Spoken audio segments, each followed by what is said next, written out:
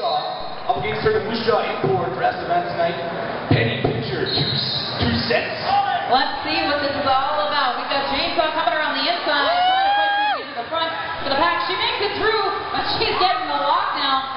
Oh, she gets lead jammer, number 84, getting put back in the pack to go to Rome. Janesaw, her first season with the PBDC, still leading a few games already, and she's out front now with the lead jammer. Absolutely. Typical skills with the jammer being a little bit tinier, a little bit faster.